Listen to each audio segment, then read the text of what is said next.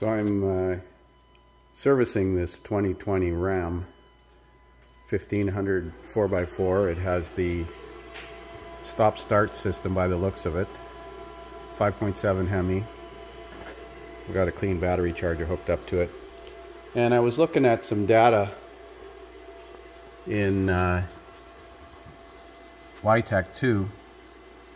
It shows 29 controllers on the various buses, and there's 3, 6, 7, 8 flash updates. The green lightning bolts indicate that there's program updates to those modules. But I was just curious how much different the snap-on scan tool would be than this Witech OE software. As you can see, is communicating with 29 controllers. 4, 5, 6, 7, 8, 9, 10, 11, 12, 13, 14, 15, 16, 17, 18, 19, 20, 21, 22, 23, 24, 25, 26, 27, 28, 29 controllers. The grayed out controllers are optional or not present on the bus for whatever reason. I would say they're optional because this is a brand new vehicle. Well, 17,000 kilometers is as good as new as you get.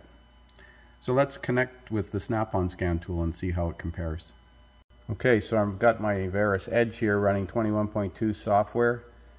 I've scanned this truck once already, so I'm going to try reactivating it. This time I've got the ignition key on, or the ignition active. So it auto ID'd. That's a good sign. Display fitted systems. We're going to attempt this network code scan again. Display fitted systems. So it's checking for a secure gateway. It says it's authorized.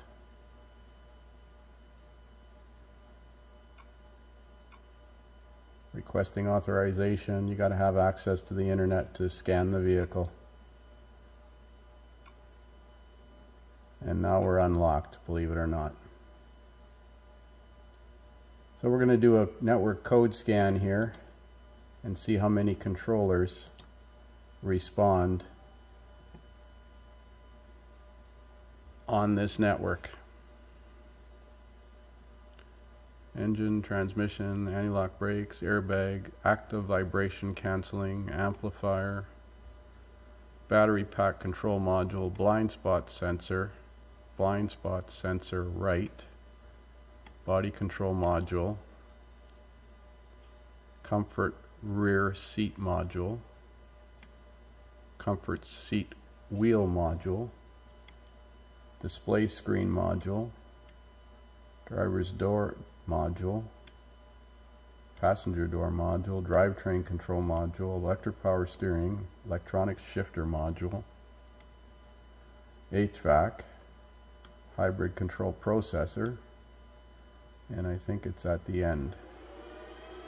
Integrated trailer brake, memory seat, occupant classification, parktronics, and radio frequency hub, and secure gateway, steering column, tire pressure. Okay, so how many modules did it actually access? 30. But that's because Snap-on breaks out the OBD2 side as a separate module.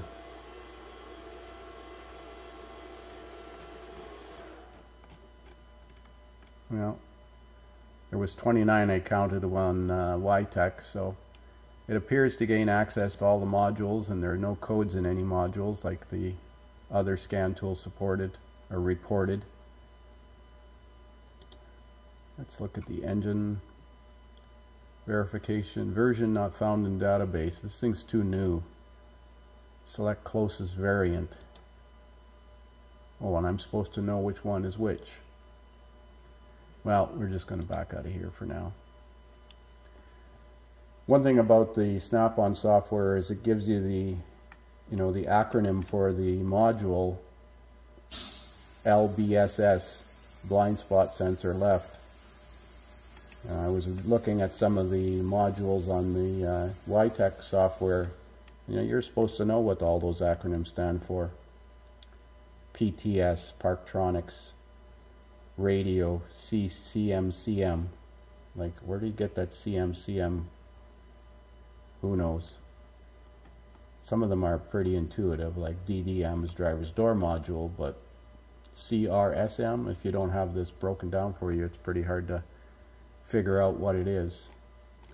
Mind you, there's probably a way in Witech to put the cursor over it and have it explain what it is. But that's it for now. I just thought I'd do a comparison on this thing. I was experimenting with it and I did reset the oil life monitor.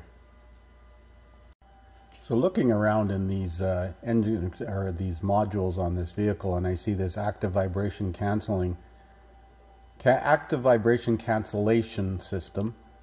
So there's a module and a couple of electric motors that generate a frequency and a vibration to counteract vibrations in the drivetrain, which are inherently there because of the displacement on demand or cylinder active management. Wow. What kind of data do we have for them from this module? I swear these engineers are playing whack-a-mole. Fix one problem and create two more. Fix those two problems, create four more. So all this data, little electric motors. Wonder if this will do any functional tests in here. Miscellaneous functions. Active vibration control, left actuator control. This procedure actuates the left AVC system for 10 seconds in the following screens. Select both the hertz and degrees at which the system will be actuated. Key on, vehicle not moving, vehicle on a flat non-vibrating surface. What would be a vibrating surface? Continue.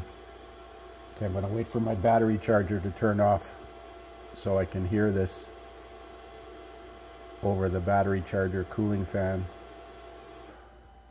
Okay, so the battery charger is turned off. I'm going to activate it at 35 hertz and 90 degrees. And I can hear what sounds like an electric motor running with a hum. Activates it for 10 seconds. I'm going to put the camera down by the vehicle and activate it. Let's shut the door. Yeah, I'm going to activate it again. This time at 45 hertz, 90 degrees.